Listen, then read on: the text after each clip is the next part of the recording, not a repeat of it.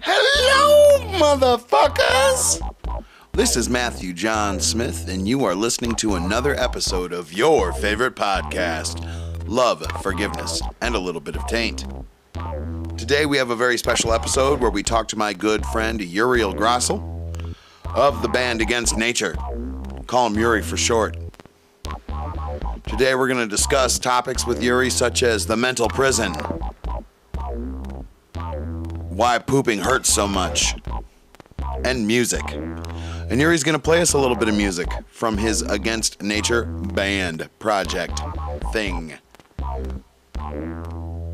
Bugga-da-bugga-da-bow, bugga-da-bugga-da-bow. Without further ado, let's begin the Shapasyard. Okay, who are you? Matthew. So is that your name? All right, well, welcome to my podcast. This is the Against Nature podcast. You know, this is my podcast, obviously. I made it. I'm really happy to be a guest on your show. Yeah, you're welcome. Thanks. Thank you. No, this is really, you shouldn't be smoking cigarettes. It's a joint, don't worry. Oh, even worse. Well, you know, I mean, I've been working real hard on this podcast, 3 whole episodes. I haven't been in any of them, so it's a little weird, but welcome to my podcast. Right. Well, you know, I'm just trying to get the ground running for you. So, my band Against Nature, look, I've been playing in this band for Against Nature for about 7 years now.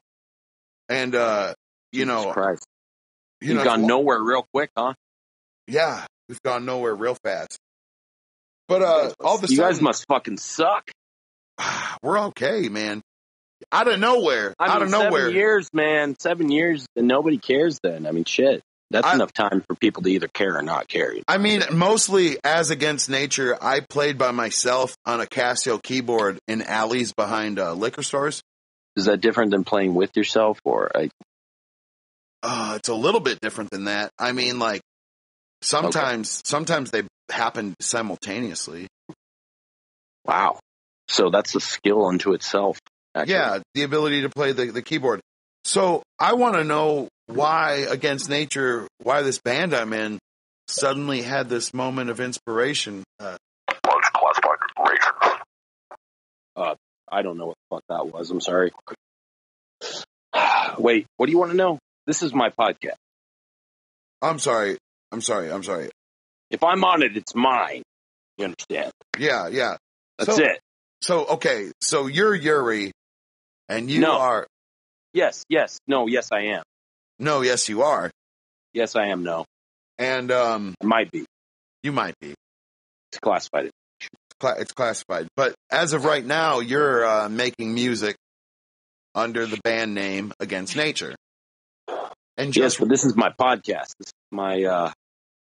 is my podcast. I haven't named it yet, but I've done 3 of them that I haven't been on. 3 or 2? Well, you've done 2 that you haven't been on. Yeah, that's weird. You know, I'm a big fan. I've been following it. Yeah. I think I'm subscribed to myself on SoundCloud. I'm following myself on SoundCloud, I think. Yeah. It's great. I'm my only follower. It happens like that, man. I don't want anyone else to follow me. I hide it. So they can't follow me because I'm black metal. So. Well, yeah. You know. Only the initiated can ever reach it. We basically play shows that are secret, and you know. Wait, who's playing shows? I'm so confused right now. Okay. Do it. Okay, so let's take a deep breath. I did, except for there was nicotine in it, so it doesn't count. Right. Oh, God. What's happening to me? So, like, remember that time I ate way too many psychedelics? That time, as if there was only one. Yeah, but that one time. Oh, the one time where you were, like, basically not a person for, like, 3 days? Yeah. And yeah, I can't forget that. No, yeah. I mean, I wasn't really in the experience of I wasn't in your presence during it. But you got to hear the aftermath. I did hear, unfortunately, about your permanent scarring. Yes. Yeah, well, I was changed. I don't know if I would call it scarred, but I was changed. But, traumatized in a sense. Oh, a little traumatized. Right before that, you knew what I was about to do. You saw me with my excess, and you were like, "By the way, why don't you? If anyone tells you to quit smoking, just go ahead and keep smoking if you got to." Sometimes. I said that to you? Yeah, you're the basic. That sounds like something I would say. I'm paraphrasing, but the basic gist was like, hey, sometimes when everything is falling the fuck apart, the only anchor you're ever going to have is that goddamn cigarette. And sometimes it's between you, death, and that fucking cigarette. I once was alive just for a cigarette. That's why I told you to do that. That's when I wanted to die real bad, and I gave all my money away. I was on lots of bad drugs, and someone was like, I was giving all these fucking tweakers my money because fuck everything. I didn't want any of it. Fuck everything. Fuck the world. And right. They're like, well, what do you want? Do you want this or that? And I was like, can I have the cigarette? And then the cigarette kept me here. It was so grounding. When you're in such a dark place, tobacco can be like the only thing that matters in that moment. And it was. And so I just passed that information along to you. And now you're going to tell me apparently it was relevant. Yeah, it was relevant. I mean, what's funny is during that trip, which was epic, by the way, I kept smoking cigarettes that weren't even there. I mean, I was literally smoking something, and I could see it. Right.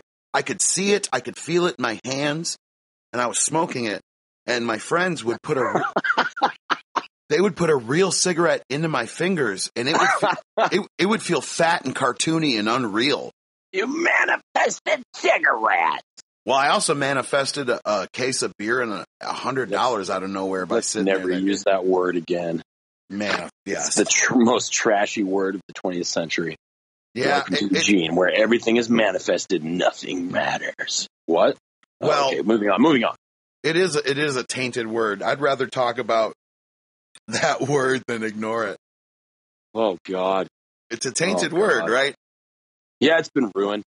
Nobody understands it. Nobody understands what it means to manifest something because it's not conscious. You fucking retard. I'm not going to use that as an insult because, again, I enjoy quote unquote retarded people a lot more than most normal people because they're less quote retarded. Yeah. Unquoted. Yeah, I agree with that statement. But yeah, it's a tragedy. It is. The New Age movement. We're talking about the New Age movement. It's a fucking tragedy. Well, to take the whole thing of taking the concept of manifestation and what it truly is, because what it truly is very beautiful and very reflective of where you really are in the world. Right. You're just not in control of what you manifest, even though you like to believe it. Set yourself up to believe your own lies. And so, yeah, the New Age movement of manifestation, the movement of the secret, is this whole thing. Right. It's just this big positive thinking movement where it's how to open yourself up to demons the most effective way. Mm-hmm. 101. And when you're only focusing, when you're trying to manifest only things for external success, you're really missing the point. You should be trying to manifest a relationship with yourself, and then through that, a better relationship with everyone else. You can't use the word manifest on it then, though, because the whole manifest fucking bullshit is you're making it. I mean, it's like I agree with your use of it, but it's been so tainted now that it's just, it can't be even used in the proper way anymore. So it's just not, it's a pretty bad subject all in all. It's kind of like the word God. Yeah. Because I can have my own conception of God and what I mean by that word, but it's such a heavy and tainted word that when I say it, it doesn't matter what I mean. You're going to hear what you hear. Exactly. Yeah, it's like the misperception of negativity. Something that might be so negative for one person who's listening or receiving their channels tuned into a certain frequency, and so they so commonly will misperceive something sad as something negative because, you know, bad emotions or bad feelings, they connotate a wrongness to them. Right. And so, you know, it really actually came up yesterday in some comments in Dimitri, the psychologist that I closely follow. He tagged me in some post or whatever, and it was like, you know, some client that he was speaking to said, you know, he apologized for a bad word, quote, bad word that he had said during a session. And Dimitri's response was, well, you know, it's good that we have bad words or we all kill each other. So how bad are those words, right? But the same thing. And then it came up in the comments about, like, you know, negativity, perceived negativity. I said, and there was another one too, where I said, you know, this is why my music is so, quote, negative, is because it's, I can't reference it exactly, but the point is, so many people with my music in particular have been unable to listen to the songs because they were just so negative. And, you know, they just didn't understand that when I sing these horribly negative, bad, negative songs, I feel fucking great. Yeah, absolutely. I feel like I'm on top of the goddamn world. So tell me just how bad they really are. They're bad for you, because you don't want to feel. That's not my fucking problem. I enjoy feeling. It's your resistance to those feelings that are causing your own suffering. Exactly. But that's not something you can really tell people. You really can't tell them that because they'll just fight you. Well, you can only tell people who are ready to hear it, really. Yeah, and at that point, you don't have to tell them either because they already know. Well, okay, so for example, I sort of already know, you know, that I got to feel those bad things, and I got to, through that, there's going to be some sort of peace to just be whole and not fighting myself. And even though I know that, it's really helpful for me. For example, I like to listen to the Duncan Trussell Family Hour. And I've heard of that podcast. It's actually one I've been meaning to listen to. Yeah, it's really good. A good place to start with him is he's a guest on Joe Rogan all the time. Right, that's where I've heard of him. And him and Joe Rogan talking is like an explosion. It's fantastic. Like, they just go, and it's amazing. But I really appreciate being able to listen to like, you know, I wake up in the morning, I turn on the podcast, and Duncan's talking to some Buddhist teacher, and they're they're talking about recognizing your pain, letting it be, not trying to judge it. It's like, you know, the problem I have with the Buddhists? Well, that they're Buddhists. Exactly. They're fucking religious. Yeah. They're not really figuring things out for themselves. I mean, like, they kind of got the right message, but they had the potential to fuck it up even worse because you know, if you got mostly the right message intermixed with some bullshit, it becomes more dangerous than the wrong message. Yeah, just like Jesus. That is just like any religion. Mm-hmm. And, you know, that brings me to my riddle of the hour, which is one that you can answer, but I'm sure one that your viewers probably won't pick up on because none of the world fucking knows it, which is, you know, what is the most dangerous form of religion? Don't say it. I asked this at shows, and this is I offer to buy people a drink if they could get the answer right. You know, I'll buy you any drink in the bar if you can get the answer right. But they never get it, and that's the whole point. So I don't ever have to buy anyone because I don't have any money to buy them fucking drinks anyways, so it's safe. Oh, yeah, and by the way, the viewers that don't exist, do not forget to donate to both Against Nature and the Love, Taint, and a Little Bit of Forgiveness podcast. I said that wrong, but I don't care. Wait a minute. There's donations to this? Can I have them all? Well, I mean, no. Bitcoin link in bio. What? No, I don't know. Right now, basically, this is the truth about what I'm doing right now. I'm going to create a season's worth of podcasts and release them all at once, essentially. So you're going to take a big crap on people all at once, like diarrhea explosion. Yeah. And then just to get used to doing it. So this is like the demo. It's going to be like a pilot season of podcasts. And then once I get more in the swing of doing it all the time, I'll kind of make a schedule out of it and, start to release a podcast every 2 weeks or every week. It'll be kind of however it happens. You're gonna need content that's different because there's 8 billion podcasts out there now. I mean, there's. I agree with what you're saying that I need content that's different, but also I can only do what I do. And at the end of the day, you have a potentially dangerous person. who is stay away from him. Whoever the potentially dangerous person is, stay away from him. Oh, there's so many things wrong with everything. It's great. With everything? Oh yeah. Oh yeah. Oh, mostly all of it. If I had to pick out which parts were fucked up, yeah, that'd be all of it. I'm gonna go. There's this philosopher whose name I can't remember. So basically, an anonymous source said something to the effect of an early stage of enlightenment, but just a very, very early stage of it is to be able to recognize the prison clearly and concisely. Yeah. Wait. And an early stage of enlightenment. Sure. Yeah. Right. Well, because you have to know your you have to know the lie to see the truth. Yeah. And the way the guy said it, see, I can't even remember who said it, but the way the guy said it was, this is the baby steps of, figuring out what to do. You have to be able to see it. And that's the only thing I know that I can do really well. I can see that fucking prison just as clear as day. Well, what would you describe the full actualization of the mental prison in which we reside? Well, I guess you would have to also accept that first there was probably a mental prison that we did reside in. But I guess we would be speaking to those people that already have recognized that. Do you have a way that you would actually describe this viscerally, succinctly? How would you put it? Man, that's a good question. You don't have the answer. It's all right because I do. I was just seeing what your views would be a little different. I want you to go first. It's not really my answer. I'm going to reference the psychologist again. Dimitri. Right. Yeah, Dimitri Halley. Well, give a shout out to Mr. Halley.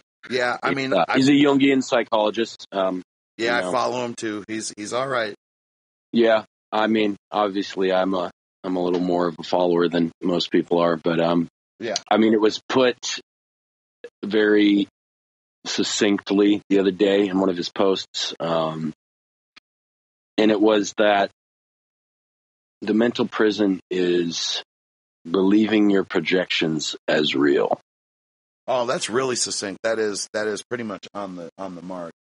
Yeah. So, I mean, once you're doing that, which is what most of us are doing most of the time, automatic. Yeah, then you're in full reactivity mode, and you're just you just become a victim of your own unconscious bullshit, and it's pretty ugly and violent at that point, so to speak, metaphorically speaking, violence. It doesn't always show itself as physical violence, but it's emotional. Right? No, violence is so much more than physical, though. Yeah, absolutely. If we're honest about it. Yeah. But I think this would probably be good. Probably another place to cut just for a second, just because I need to gather my thoughts. Me too. I think I need to grab another beer and roll another spliff anyway.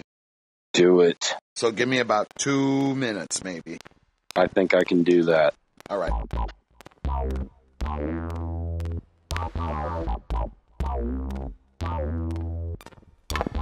And now, a brief word from our sponsor. Are you feeling things? Are you worried about the fact that you're feeling things and that it's out of control because you're feeling things? Not good. Do you know that your feelings are wrong and bad? All of them are out of place, being as that you feel them. That's okay. We've got the answer for you. Just talk to your local doctor. They'll get rid of all your feelings with Zoloft. Up to 400 milligrams a day. We'll make the feelings go away. Talk to your doctor about feelings today. They know just what to say. Make the feelings go away. Take Zoloft every day. No more feelings bothering you. This commercial is really askew. I might feel. Don't think. Brought to you by Zoloft. Zoloft. Put it in your butt. So, young sir, what is your name? Wait, that's how you're going to do it? That's terrible. You're fired at this podcast. Listen. Thought it was a podcast guest, not a schlockcast guest. No, crapcast, sir. This is a crapcast. This is not a podcast. You're not. This is that is my genre. My genre is crapcast.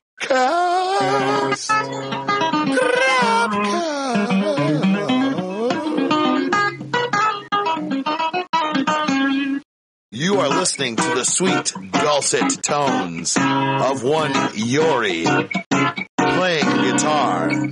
He is one of the founding members of a band called Against Nature. He would like to play you a song. Isn't that correct, Uri?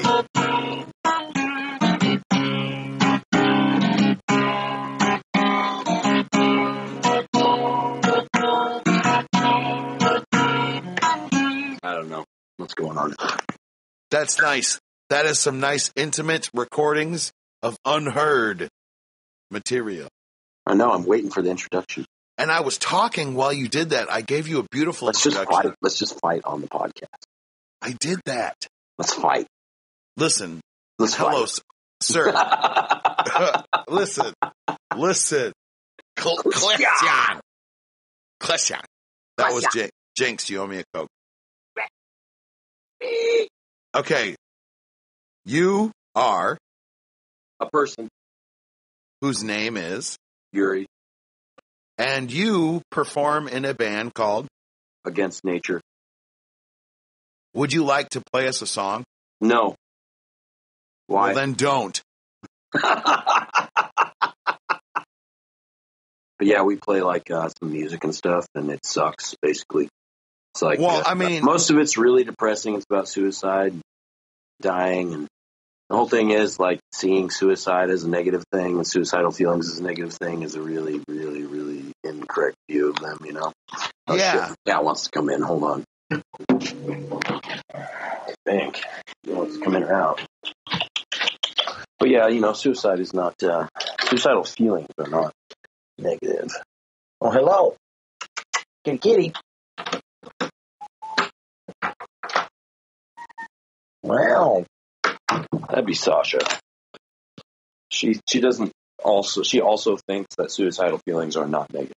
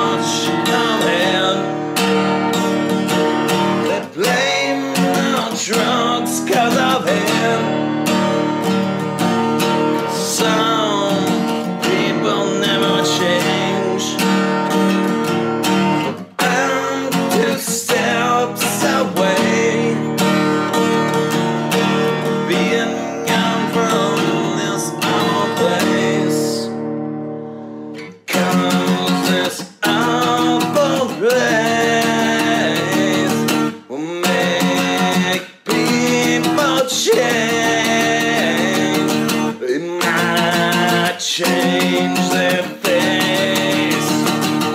It might change their pace.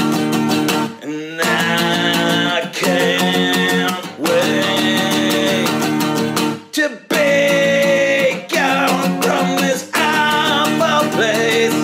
So here's your song about how people change. I can't wait. I can't wait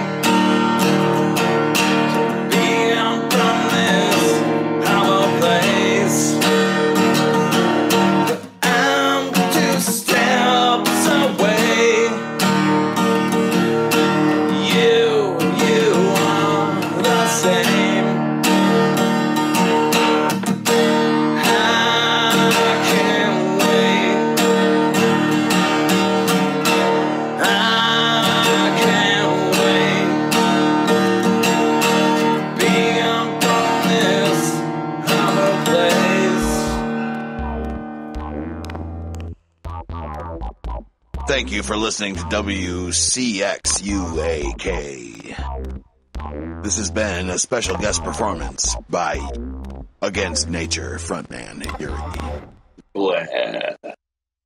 Add that. Jim Spewdite. Shim Sputter! You're getting a new Jim Spewder? I got a new Shim Sputter. Just chugging. Yes, eh? Okay, so the final part of the podcast, I think, should only There's no be final part of the podcast. The podcast is young, and it's never going to end. We're going to do like 15,000 episodes. This is never going to end. It's going to be a long podcast. It's going to be 17,000 hours long. You don't care what you say, so make it do it. 1,000 17,000 hours. Hour podcast. 1,000 hours. 1,000 hours. 17,000 million. 1,000 hours podcasting all the time. Fucking podcasting all the time. Just podcasting. You just 1,000 hours. You just podcast. 1,000 hours. You podcast. Visual music. You're going to get you sued. Ooh, yeah. Yo, brother. I got this music for you. I stumbled across James Hetfield with an acoustic guitar the other night on YouTube, and I was like, God, this is going to be bad. Guess what? It was. Does I Am the Table still exist? I am the table. That shit is crazy. Yeah, dude, 10 hours, 10 and a half hours by the table. Table. Anyone who doesn't know needs to look up James Hetfield, I Am the Table for 10 hours. If you want to torture your friends and you're at a party, you can hide the thing playing the music wherever it is. Like you can Bluetooth it so people can't turn it off. But just put on 10 hours of I Am the Table. Table. And you'll see what we're talking about. The cat even objects to it. The cat is upset about it. The cat knows what's up. Wow. She's like pissed that I'm even talking about it. Yeah. How dare you fucking bring up that horrible conglomeration. I Am the Table. Lou Reed and Metallica. Well, good thing he's dead. Which one? I wish both. But Lou Reed. No, we might leave some of this anyway. Oh God. It doesn't matter. It doesn't matter. I mean, I would prefer it to be a little more cohesive.